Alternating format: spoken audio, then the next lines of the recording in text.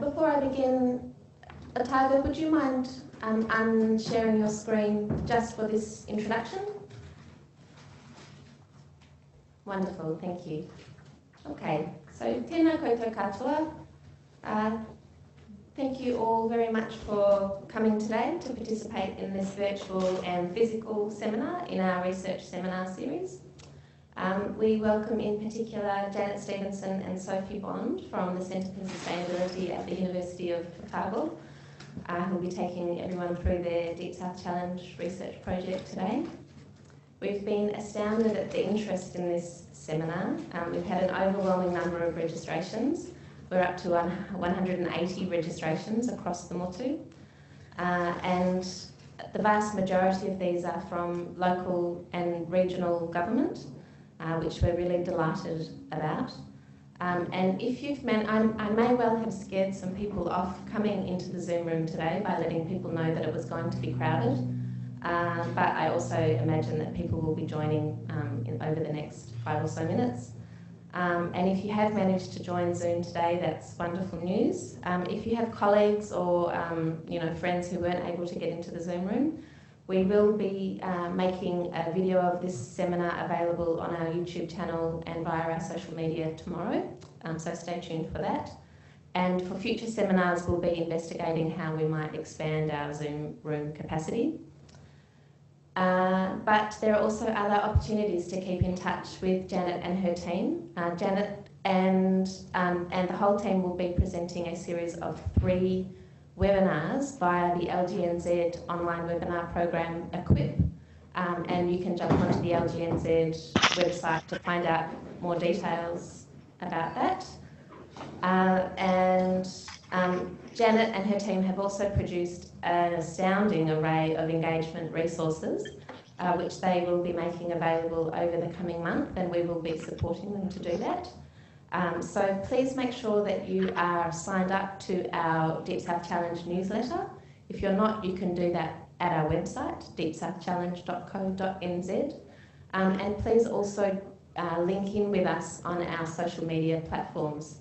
That's Twitter, Facebook and LinkedIn. So a little bit of Zoom housekeeping if you haven't used Zoom before. Please make sure that you keep yourself muted throughout the whole seminar. During question time, our moderator will ensure that the right person is unmuted at the right time. Janet and Sophie will present for around 20 minutes each, and then we'll have about 15 minutes of question time at the end. In Zoom, there are a few different ways you can ask questions.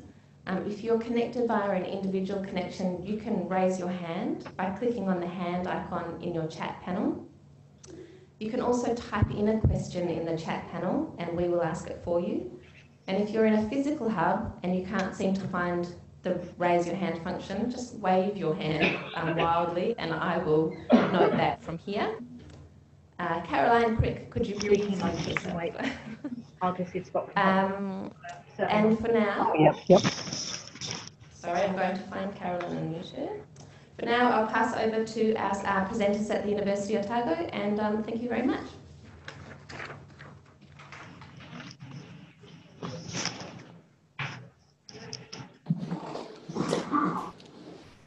Kia ora koutou. I'm Janet Stephenson and this is Sophie Bond sitting next to me. We're at the University of Otago and we've both been involved with others in this project that we've called the Climate Adaptive Communities Project in the Deep South National Science Challenge. And I must say I'm overwhelmed by how many of you are interested in what we've got to say, and I'm looking forward to sharing just some highlights from our work. And as Alex said, we'll be doing a much more in-depth version of that for Local Government New Zealand during July. So here's just a picture of the cast of thousands who've been involved in this. A bunch of people from the University of Otago, Victoria University, Manaaki Whenua and GNS Science, and some wonderful students who we've had working with us as well over that last year and a half. I guess a bit of the context of this is as local authorities, you will have all seen these national guidance documents coming out over the last couple of years, and they're giving some really excellent advice for local authorities about how to start grappling with this issue of adaptation and the kind of approaches that might be useful. And in particular, recommending an approach called dynamic adaptive pathways planning, and we'll be touching a little bit on that today. But what we were particularly interested in for our research was not so much what's a good technique to essentially plan for the future when there are so many uncertainties, but what's happening on the ground right now with councils in how they're thinking about engaging with communities on adaptation, how iwi and communities on their own side are thinking about adaptation and starting to take action, and also particularly what might be needed to minimise the impacts of those more susceptible to harm. That's been the focus of our research. And we did some in-depth work in Dunedin, Lower Hutt and in Canterbury in areas that were particularly susceptible to particularly sea level rise and flooding, but also we did a national survey of councils, and many of you may well have been involved in that telephone survey last year. So what we're doing is drawing very much from that work and particularly the national survey. What we'll cover, I'm going to talk a bit about why councils are saying they're hesitant to engage with communities, so kind of reflecting back to you what you all said, why you're nervous about this, how communities are already responding to climate impacts, so what initiatives are occurring at the community side, and then Sophie's going to talk about a community development approach to adaptation. And then between the two of us, we've got a little short video, which I hope you'll enjoy. So this quote here really captures the kinds of things that many council officers were saying to us when we undertook this nationwide survey of councils about, we were asking them about, are you engaging with your communities about adaptation, and if not, you know, why are you hesitant about it? And many of them were saying, well, we know we've got to do it, but we haven't even got there yet. We're really aware that it's important, but we don't know where to start. And there were many reasons why they were saying they were not sure about starting. And so I'm going to run through some of those. One of them is an uncertainty about actually what council's role is or will be in the adaptation area, and particularly the lack of clarity about central versus local government roles. Regardless of what happens, and obviously there's some legislation in train at the moment, but councils will obviously continue to have an important role in adaptation, and they can also build on their existing responsibilities, for example, for hazards, natural hazards, and also their civil defence responsibilities. So councils already have, I guess, a body of interest and involvement in forms of adaptation already.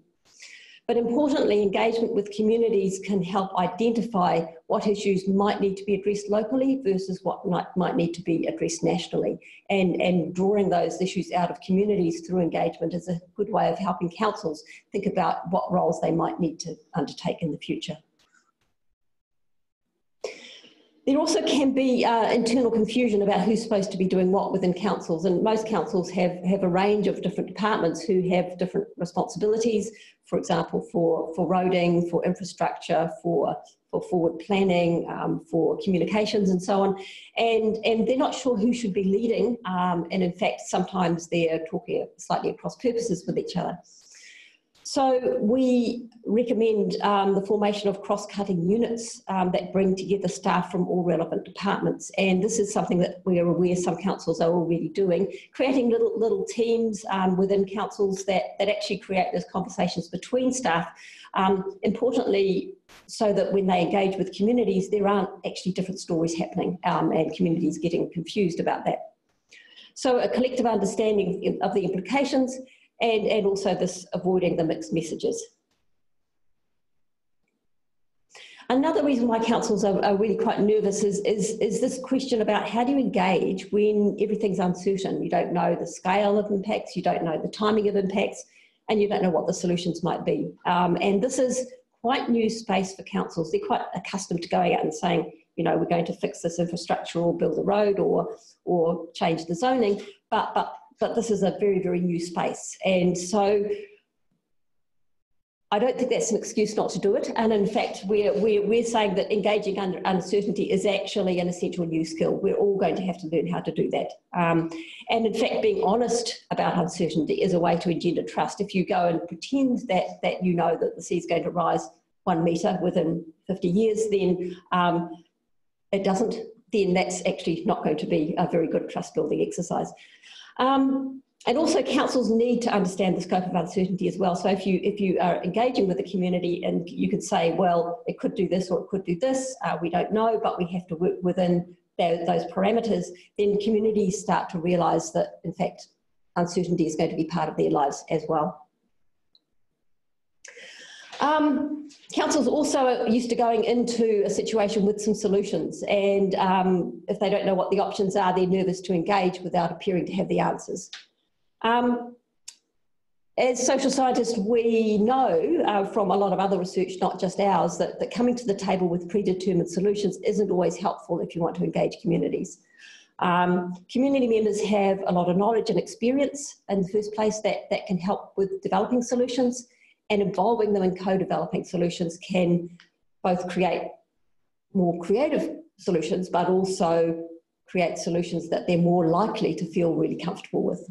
And so going in with fixed options is probably not as good as going in with, well, here's a range of possibilities. Can you help us design what this might look like? There's also a fear of pushback from the public, and there are a number of kind of stories. There's this legacy of places where there have been attempts to zone an area or define an area as being a hazard area, and it's created, because there's been litigation in some instances, there's a lot of fear by councils that they might be facing litigation in the future if they try and bring in some kind of restriction on building or zoning. We suggest that early and ongoing engagement actually is a really important part of this, regardless of whether you're going to put planning lines on your planning maps or not. And if communities have been involved in developing those solutions, they're less likely to push back. This is not a guarantee that there won't be litigation. There always could be, but the fact is that this engagement is a way, the one way that you're much less likely to have to face that. Councils are also concerned about resourcing costs, and understandably, it is going to cost to engage, it's going to cost to respond to climate change, it's going to cost to develop solutions. And the costs are inescapable, and these are not going to just be financial costs. For your communities, these are going to be really considerable social costs and economic costs for them.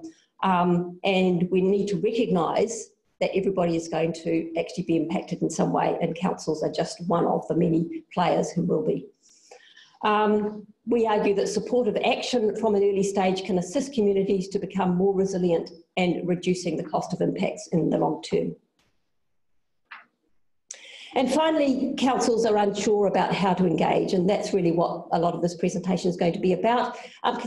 Staff are accustomed to consulting on annual plans, district plans and so forth, but adaptation is much more complex, and it's not about something as practical as those. It's much more about developing solutions that support social well-being. And councils are often accustomed to using quite a narrow range of engagement methods, the public meeting, the hearings, the submissions, but those aren't necessarily going to be particularly useful when you're wanting to engage on something as complex and long-running as the adaptation response. And so Sophie's going to talk in a little while about a community development approach to adaptation that we've developed through this research, drawing on previous research as well. But first of all, I want to talk a little bit about community responses, because one of the things we asked councils when we did the survey was, are you aware of community groups that are working on adaptation within your own areas? And most often they would say, oh, no, nobody, it's our job to inform the community. They don't really know anything. But when we started looking, actually there's a lot happening out there. And some of it's pushback, and some of it's litigious, and some of it's we want a seawall. And I mean, this example is Kapiti Coast, which kind of is the kind of the example that people always roll out about why councils are negative about engaging.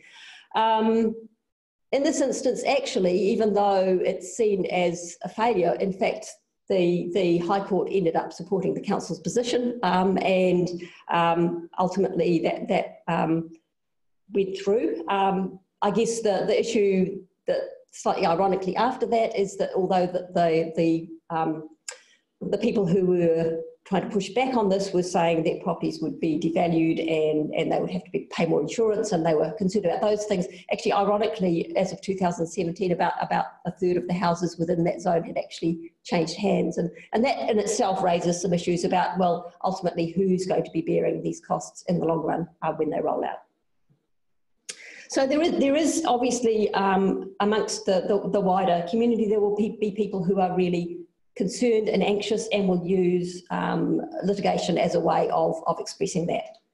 But there are other ways that people are also expressing their response to these crises. And one is groups who are out there already purposefully building resilience. And transition towns throughout New Zealand, including at Kapiti, are often working on adaptation responses and building local resilience. Just not far from here, in the Blueskin area, there's a Climate Safe House project which has been going on for some time, and the idea here is how can we build dwellings for people that are able to be effective during times of impact from climate change, but also can ultimately be shifted away and moved to somewhere else. There are groups like Seniors Climate Action. We did, a student of ours did a lovely project working with the Common Unity Project in Noa Hut, who are doing lots of actions to build community resilience there for a future which may well be very different from the current world that we expect in low-lying areas of New Zealand. So lots of positive stuff there, and I'd encourage you to go out and tap into groups like this to see what they're doing and offer support. Iwi are also doing some really exciting stuff in this space, and Ngāi Tahu is an example that we're using here, but developing a strategic approach. And here Ngāi Tahu are not just looking at adaptation, but looking at both mitigation and adaptation within the one bundle of activities and aspirations. And so they're really interested and involved in risk assessment, risk management and proofing, and looking across a climate response for both the Runanga and also the Ngāi Tahu business community. And as they say, amidst change and loss, there is also hope and opportunities to thrive. So they're looking for those positive opportunities in the adaptation journey.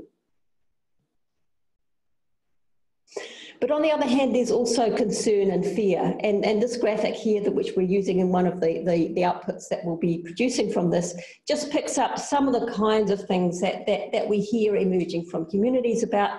We need a seawall, I'm worried about insurance, my family have been here for generations, what will we do? My property is going to lose its value, I'm concerned about the business, I'm angry the council hasn't done anything yet, I love living here and I'm not going to leave, who's going to pay? I'm worried about what my kids will inherit. I'm scared my house will fall into the sea. Our carpets are rotting. I can hardly afford the rates as it is. The park's muddy all the time. I'd like to put in a pump, but I can't afford it. And ultimately, who's going to pay? So all of these and many, many more are the kinds of emotions that are created in people when they're facing a future which is really uncertain. What we're interested in is how can councils start to understand that range of impact and that range of emotion and start to work with that in a way that starts to empower communities to respond in a very effective way. And I'm going to just, in a moment, I thought my video was next, but it's not. Sorry, so I'll run through this slide. So we need to engage deeply with these kinds of issues where you've got a community that's likely to suffer impacts at some point in the reasonably foreseeable future, flooding, sea level rise, erosion or whatever. The community is unprepared. It's more than just a few holiday homes. It's actually a reasonable population of people who've got strong attachments to place, and it may include people who are more susceptible to harm within that community. And when we're talking about communities, we're not just talking about ratepayers. We're talking about homeowners, renters, businesses, service organisations, iwi, hapu, the schools and clubs, societies within areas exposed to flooding and sea level rise. And also, the impacts on infrastructure and recreational areas can have much broader implications as well for the wider community. So don't just stop at the boundaries of the affected area, but think more widely into who might be affected, who engage in this area at some point in their daily lives. So South Dunedin is an example where we've got all of those factors happening. And this is from the Parliamentary Commissioner's report in 2015. And the purple is land elevation of less than 50 centimetres. And within there's about 2,700 homes and 116 businesses. There have been frequent floods since, well, a number, no, I shouldn't say frequent, that's probably a little bit exaggerated, but there have been a number of floods since 2015, the big 2015 flood, which really started to alert council and community to the fact that this area could be really challenged. And here's just some images from that. But the important thing to recognise is that within that area, the purple area on the map, there is something like 11 schools, a whole number of churches, health centres, a number of rest homes, a whole lot of parks and reserves, and the red squares there are social housing. So a lot of facilities there that are really important to the community and the community's well-being.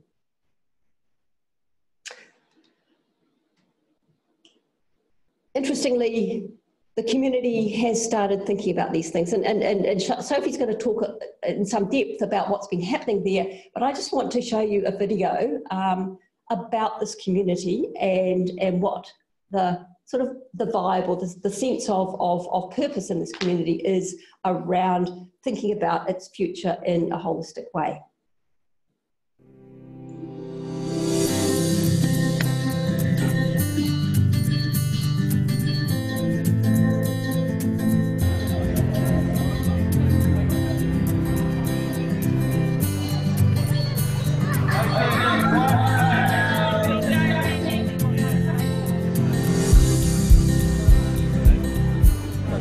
So this research is looking at ways that community engagement in particular can try to build capacity for people to start adapting to the impacts of climate change. It's one of the areas that's going to be significantly affected by changing climate impacts, particularly from sea level rise. It's really low lying here, it's flat, it was reclaimed land, and we've seen those impacts already with significant floods back in 2015. If it rains, you can see the water level changes and it'll slowly sit on the surface and then it'll pour through and it'll come up, and how it will change as sea level rises is a really critical thing to understand. South Dunedin has traditionally been a very fragmented community because people who are fighting for every day, their living, don't have time to reach out and connect to others. So our job in the network and all the groups who work here is to enable those people to have voices. It is vulnerable, but any vulnerability, there's also strength there. It's actually helping people find the solutions for themselves. We've had now 5 community hui, and started off with 30 odd people, got up to over 100 this last one, where people can come and talk to each other, get to know each other, and listen to the DCC and give a voice to the DCC about things that are happening in the city. Because it's that capacity to have a voice with the decision makers that's critical to our survival actually as a community. Connected communities can cope better, they're more resilient, and building relationships with those communities becomes much, much easier for local government if they're trying to implement change, when they can tap into communities who are already ready to start thinking about things and work with people on those kinds of issues. So it's about building networks, it's about working with organisations who are already in place, who know some of those groups who might be harder to reach, who often struggle to engage, those who might be struggling on an everyday basis and don't have the space or energy to even think about future impacts that might still seem quite remote or they might not know that much about. So trying to build up those kinds of connections enables that building of resilience and the capacity to engage further in the future. You might be washing your car in the driveway, right? And some of the muck that comes off the car in South Dunedin, a lot of them go into the Otago harbour. Oh yes. People who are poor have learned how to survive pretty awful things, and if they're still breathing, there's resilience.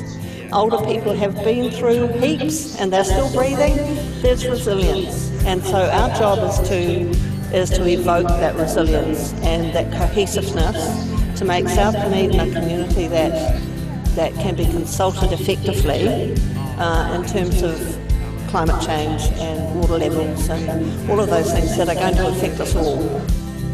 I am optimistic about the future of South Dunedin, absolutely. We've got stuff like this happening, which is grassroots, community initiated, and got a council that's working really closely with building those relationships and working to try and establish connections across the whole diverse nature of the communities that live here. And we've got some really, really key kind of, I suppose you could call them community champions, but they wouldn't call themselves that because they're very humble, but they love this place and they love the work that they're doing, and they're really passionate about enabling people to live where they want to live safely, to live well, and to deal with the impacts that this place is presenting to them at the moment as well.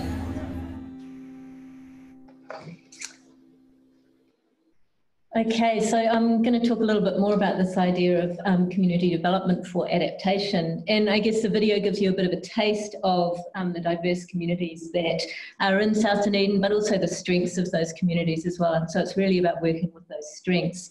And we've kind of come up with this not only through our work in South Dunedin, but also through our work in the Hutt Valley as well. And this is about thinking about the value of community development as a set of disciplines that work in communities all the time, but actually bringing that into planning adaptation work, I think is really important here. And so here what we're talking about is community engagement understood quite differently from the way that participatory planning might be understood. And so we're trying to sort of draw out that distinction. So I'll talk a little bit about that first before coming back to some stories from South Dunedin. And so here we're thinking about South Dunedin as a way in which the community is at the centre. So we're talking about the community's well-being, its ability to do more than just cope. Those things come first. And in this sense, sort of engagement is kind of founded in community development, and so adaptation work becomes community development work. And Janet's already pointed to the idea that this is that climate change is a bit different, and so we need to be thinking about it in the sense that climate change poses different kinds of problems. And so to think about that from a community perspective, we need to keep in mind that people already have lots of concerns and commitments, and Eleanor in the video just talked about how people are struggling just to get by on a day-to-day basis. They may not have time, they may not have the energy, it may not be on their radar at all until perhaps they get wet. Associated with that, there's a whole bunch of health impacts, and I think this is an area that we need to do a bit more work in as well, and there are people doing that kind of work at the moment, but thinking about the specific health impacts associated with poor housing that then is more prone to dampness, either from a rising groundwater level or flood events and that sort of thing, and then alongside that the mental health and stress that goes with it as well.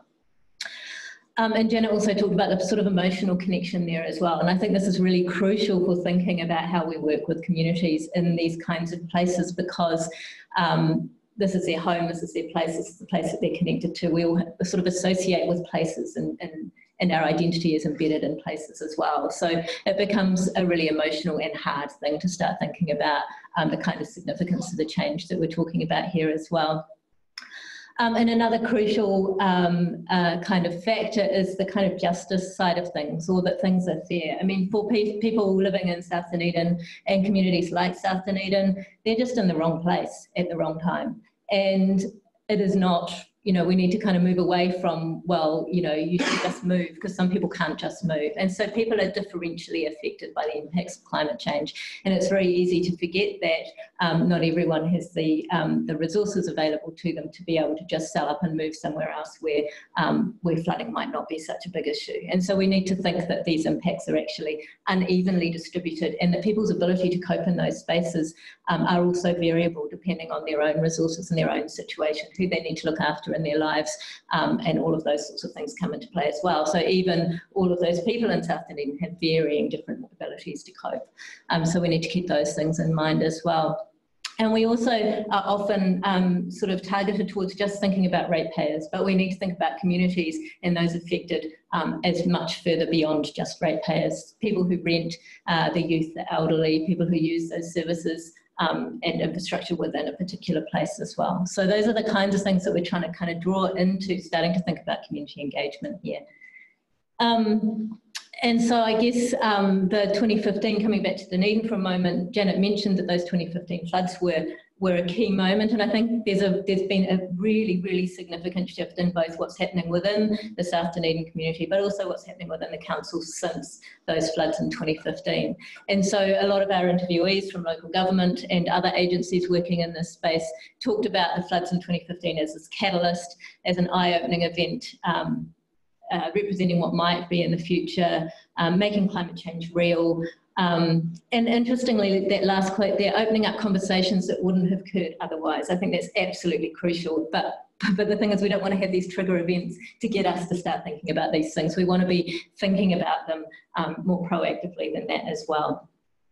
So we start here from first principles, and it's about fairness and justice. So it's about making things better than they are, or at least trying to, using the changes that are facing us as an opportunity to try and make things better and address some of those inequalities that might be in places as well. But it's quite hard to do that if we think about communities as something we don't really understand. So this quote kind of captures that, and I think the barriers that Janet talked about earlier kind of encapsulate that sense of communities are out there and we don't really know them very well. And so actually it's about getting to know them. It's about starting to understand where they're coming from, starting to understand what their passions are, what their visions are for the future, what their concerns are, what they're scared about, all of those things. And if we can do that, then we can build trust. And that trust and that understanding and that knowledge goes both ways. So it goes from councils trusting communities to have the knowledge and have the experience in knowing their places, but it's also about communities trusting council to engage and make decisions that is fair for those people who are there as well. So really this is about building relationships, and this is where we kind of draw out that distinction between the kind of participatory planning that is for a particular, maybe for a statutory plan or a particular project that has an end date and an end output, into thinking about this as an ongoing set of skills that we need to develop for relationship building. And so we sort of draw out this distinction between the idea of public participation as episodic relationships between council and society, or local government and civil society, as opposed to this sort of long-term engagement around relationships that are active and ongoing over time. So many of you will be familiar with this diagram here. Those of you who aren't, this is kind of the kind of classic map from an adaptive pathways map, and that the adaptive pathways approach is one that's been recommended in the MFE guidance for local government to use, and has been quite popular and has been shown to be working. And basically what it is a way of developing a series of different pathways for planning and uncertainty that when a particular pathway meets a trigger point or a signal, then we shift to another pathway that's developed for another kind of climate change scenario. So it's kind of like a tube map, if you like, and you take a different route depending on what signals and triggers are present in the particular environment. So within this framework, there's been a really, and the MFE guidance does produce some really nice work around participation for these kinds of planning projects, developing these kinds of plans. And I highly recommend anyone who hasn't had a good look at it to actually kind of dig into that. But what is kind of significant about developing these kinds of things is it still engages in participation, perhaps in a more episodic way. At key moments, developing the different scenarios, the action A, B, C, etc., developing the signals and triggers that are going to be relevant for particular pathways might be another particular sort of participatory moment, if you like. Changing pathways might be another one. So this is really important, and this could be, could promote quite hard conversations to be had. So participation in this context is crucial, but for some communities, getting to have these conversations about developing pathways actually requires a whole lot of work to be done beforehand. So some communities might be ready to start this now, but a lot of communities, including the ones we've been working in, probably need a whole lot of stuff to happen before we even get to the point of having those conversations. And so what we're suggesting then is that this sort of community engagement actually rumbles along underneath and starts way before and continues all the way through. And this idea is around creating these ongoing relationships that create readiness for engagement and adaptation planning that make the participatory moments more effective. It's about building trust, it's about respect and support, it's about creating safe spaces for those really hard conversations to have, and the emotional side of this to be expressed as well. So it's about building capacity to engage. So what we're saying here is that this episodic participation for these discrete moments are absolutely crucial. We need to have those as well for the planning, the adaptive planning programs that are going to be happening. We have to have these participatory processes, and as I said, the MFE guidance is really good there. But we also have to have this ongoing engagement that's constant and building trust and relationship building.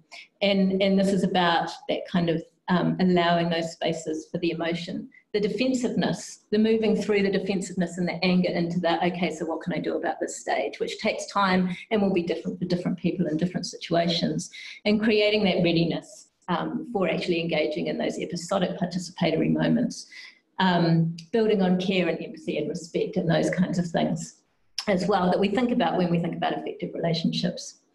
So I want to move now to a couple of stories from South Dunedin that have kind of come through our work. And this is really sort of since 2015, since that kind of catalyst moment, I think we could call it.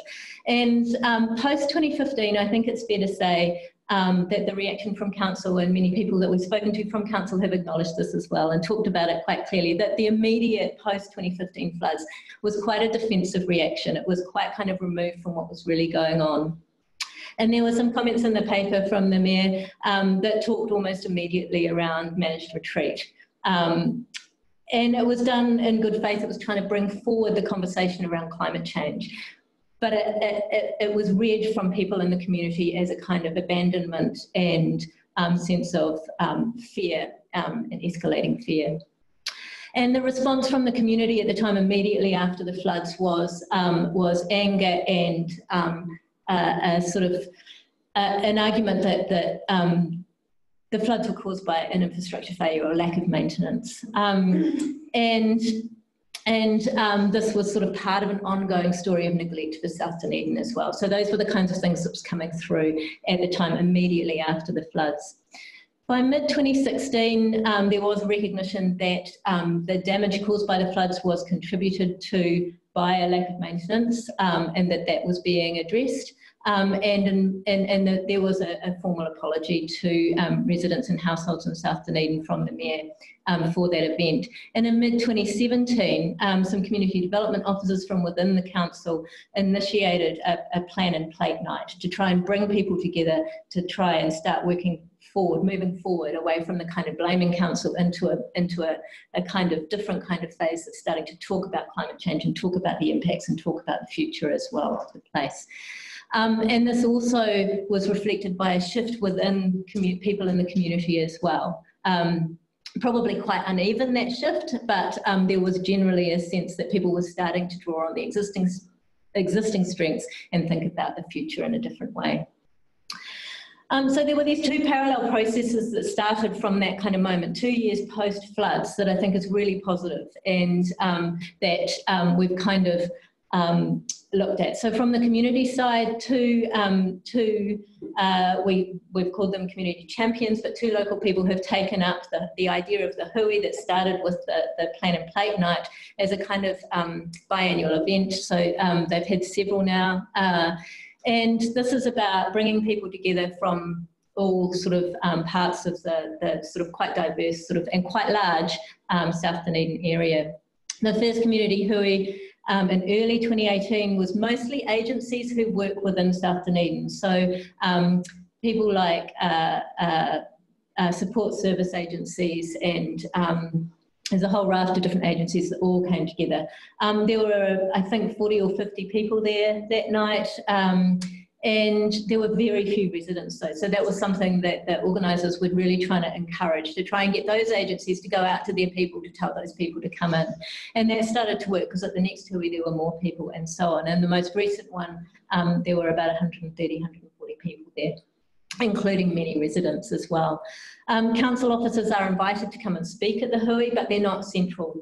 It's about creating a space in which they can ask questions at the hui. They can ask questions of local people, but local people can also ask questions of them. It's about information sharing and that sort of thing, and it's about creating that space for connection, conversation, and for developing visions for the future as well. And most importantly, these hui are actually about creating voice, enabling local people and residents to have a voice within these processes, or to gain a voice over time, to work towards that if they don't feel like they've got one at the moment. And the other sort of development within the space is that now the people who organised the hui have formed a ropu, or a sort of committee, if you like. The community, South Dunedin Community Network, have a steering group that they've sought funding for a community facilitator who works half-time. So now they've got someone on the ground actually doing that work as well, as liaising with council and the community development people in council as well. So that's all really important stuff. And just to give you a sense of where this is heading, and what's been happening, there's this brief little story here. At the hui each time there's a supper provided, and this is cooked by locals who do a sort of shared lunch. They're residents within South Dunedin, they go to the support agency, they cook a shared lunch once a week. So they were invited to come and do the supper for the hui. In the first one, they just cooked the food, stayed in the kitchen, and then disappeared afterwards. At the second hui, they came out and stood around the edges of the meeting after they'd done the food and served the food. At the third hui, they sat at a table, participated in the hui, went into the kitchen, did the food, came back and sat at the table and participated in the hui as well. So this is just an example of how people are becoming more comfortable in these spaces over time. And then I just wanted to highlight the sort of council shift that's happened as well. So I mentioned that defensiveness that started immediately post-2015 to now we've got at the hui, using the hui as a forum as well, we've got council officers fronting meetings saying things like, and this is a quote from an officer who was at one of the hui recently, saying, "We don't know what we're doing yet, but we're just starting to have conversations." So again, it's working with and being comfortable with that uncertainty, but building trust through acknowledging that we're in this place too. And that's absolutely crucial to this kind of approach. And also the statements like, "We desperately don't want to reinforce privilege." So that awareness of fairness and justice right from the start as well, and being hopeful about the future, making things better than they are. So just to sum up, we've kind of got these kind of 4 general principles around thinking holistically, thinking about the nature of the communities that we're working with, being committed to that, building relationships over the long term, that this is different from just normal planning participation type work, that we need to think differently in that space. It's about building strong community voice. It's about recognising the differential needs of different communities in different places and different people and groups within those communities as well. And it's about recognising wider community aspirations and the strengths that already exist within those communities. It's about being inclusive. It's about bringing in as many different groups as possible or going out to them. Which is the approach that the council here is starting to take, is reaching out into different agencies, going to those spaces, reaching out specifically to people who struggle or are harder to reach or don't tend to engage very often. It's about recognising the unevenness of impacts, particularly for those who struggle to engage, and it's about going out to people, as I just said. It's about being supportive, developing those connections within community and between community and council, making sure information is accessible, that it's pitched at the right level for the people that we're communicating with and talking to. And it's about building readiness and collective understanding for getting to the point of having those harder conversations as well. And recognising the knowledge that communities have and sharing that knowledge, and doing that by engaging in a variety of different ways. And then it's also about delivery focused, and delivery doesn't have to be an output right at the end in the traditional sense of a plan or something, although that's important as well. It can be about actually building the relationships, building trust. That is a delivery, that is an output, that is an outcome that we want.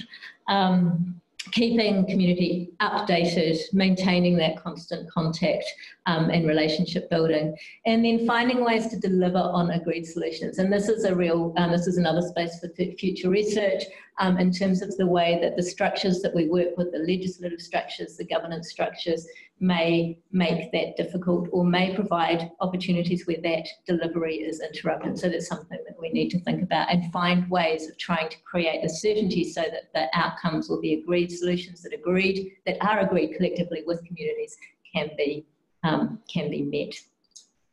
And that's where we're at the moment, so we will pass back to Alex to facilitate questions. Thank you.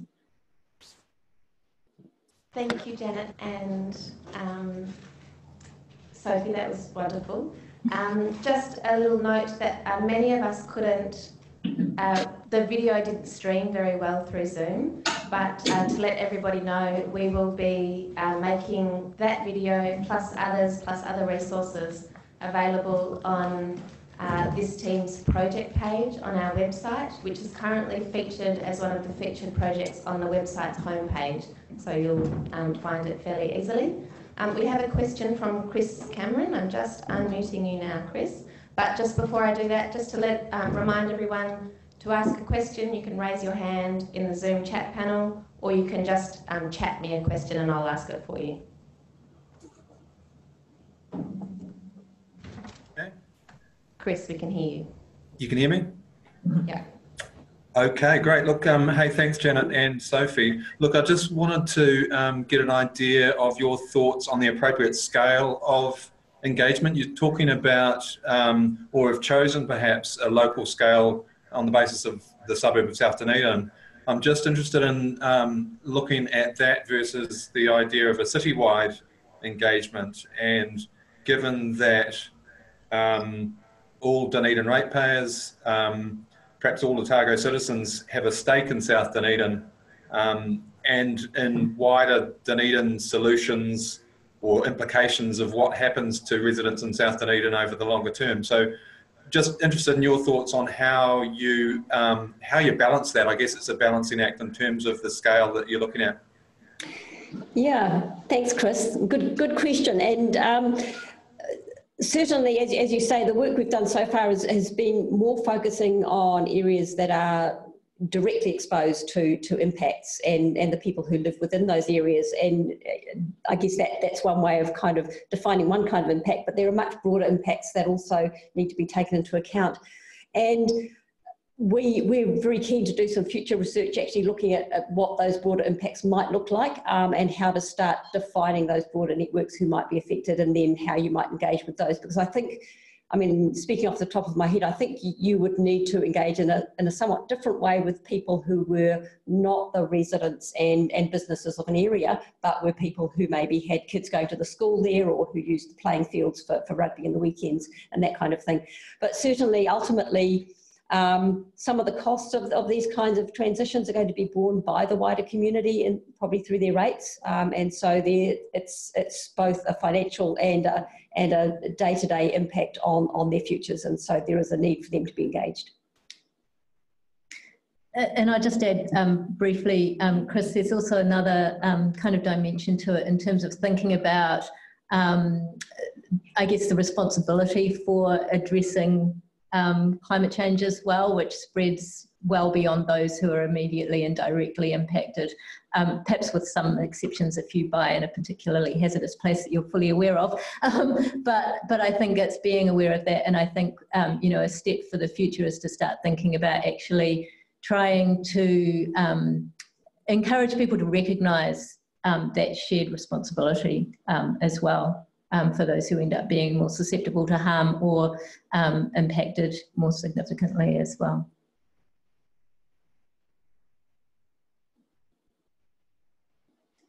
Alex? Alex, we can't hear you. Huh. Oh. Just muted Alex. Just muted.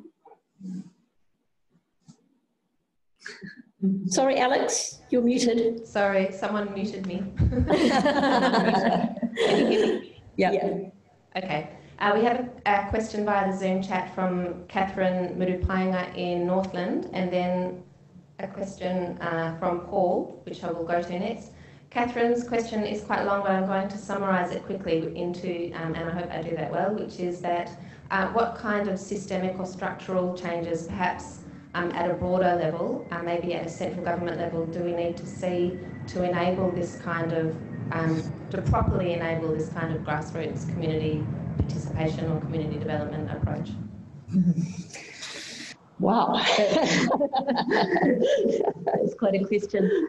I mean, I think there is a lot of work that needs to be done in terms of looking at the and I think this is starting to happen in different areas, starting to think about the planning frameworks and the legislative frameworks that we work within.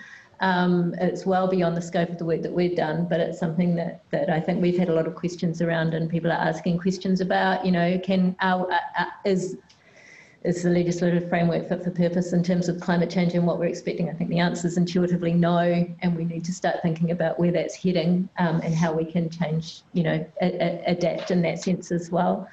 As far as, I think there's a sort of a culture shift or a thinking shift that needs to sort of happen around how we think about engagement and how we can support communities to adapt and to change the way that we live more generally. I think that's inevitable as well. So I don't think that necessarily answers your question, but there's it's the structural things that shape the variable impact as well that we need to be really keenly aware of. Yeah, I mean, I'm thinking that, yeah, with the upcoming changes in legislation around climate change, that the Climate Change Commission and its focus on adaptation as well as mitigation, I think will be kind of an important part of that structural shift. But it's not necessarily going to move in the direction that we're talking about today. And so if people think this is really important, then the more voices, the better, who are making the case for listening to communities and engaging really closely with communities in this what will ultimately be quite a massive transition for parts of New Zealand. Thank you both. We're going to go to Paul Cottam, and then we have a couple more questions from via the Zoom chat, and I think that's probably all that we've got time for. But we'll go to Paul now. I'll unmute Paul. Can we hear you, Paul? No. You're unmuted, but your video must not, your own sound must not be on. Okay, we're going to pause Paul while he sorts that out and go to another question here from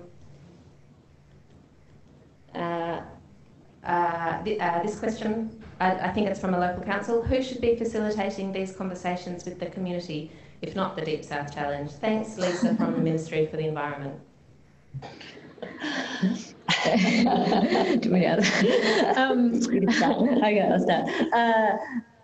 I mean, I think that obviously local government, but also agencies who are working in those spaces and have already got connections with people who may not normally or typically engage with local government functions, sort of, you know, activities. One thing we did become really keenly aware of was that a lot of people weren't really that clear on what local government do aside from, you know, collecting rubbish and that kind of thing. So it's kind of about I guess building that knowledge around what local government does, what communities know, what agencies are already working within those spaces as well, and reaching out and you know, drawing on those. So those kinds of actors are also key actors within this kind of work as well. I mean, the question of who, I think, is an important one, and I think there are with adaptation, there are really two scales of impact, and one is the scale of the immediate event, the flood or whatever, and the other is the engagement on the longer term adaptation. And we already have facilities and people in place who work with those immediate events, so the kind of the civil defence grouping. But I think we need to build on that and think more broadly about who engages on that longer term adaptation process. And clearly councils, clearly social service agencies, Ministry of Social Development, and even communities themselves engaging with themselves is I think going to be an important part of the story. Thank you both. We're having some trouble connecting with Paul, so we're going to go to another Zoom chat question from the Wellington Regional Council. Did you find that different communities had different understandings of resilience? We didn't ask that question. No, but I think we did implicitly in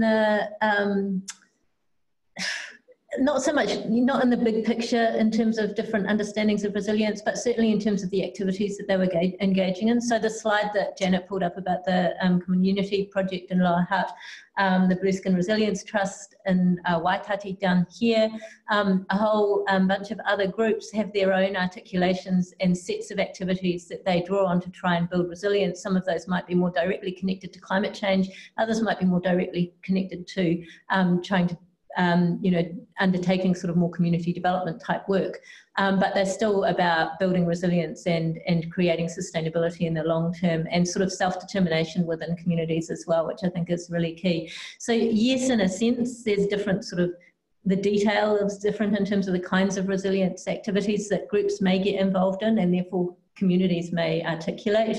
So you could expect that to extend in other communities who aren't necessarily in specific kinds of groups. But I think in the big picture, it's really about sort of self-determination, being able to, be strong in the face of whatever's going to come at you, I think is really what it's about. So, I mean, I think certainly in South Dunedin, where we've done quite a bit of work, it's clear that resilience for South Dunedin is not just thinking about resilience to floods, it's actually thinking about their whole future in a very holistic way. So it might be things like, can we finally get the library built that we've been asking for 30 years, for example? Those kinds of things which are part of actually strengthening that community from within that are also important. Thank you. This is a question from Anne-Marie at the University of New South Wales in Sydney, who is asking about the relationship of people's or individuals or communities' political beliefs in relation to climate change and their responses to adaptation, and whether that was identified as a barrier in South Dunedin and what your approach was.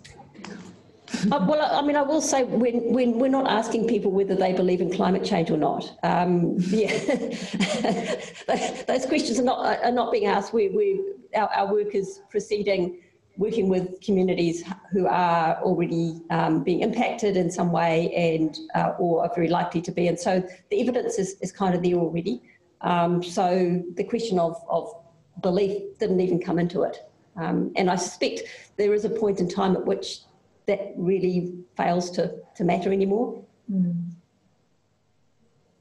Okay, well, luckily we've come to the end of our Zoom chat questions because it's right on 1 o'clock.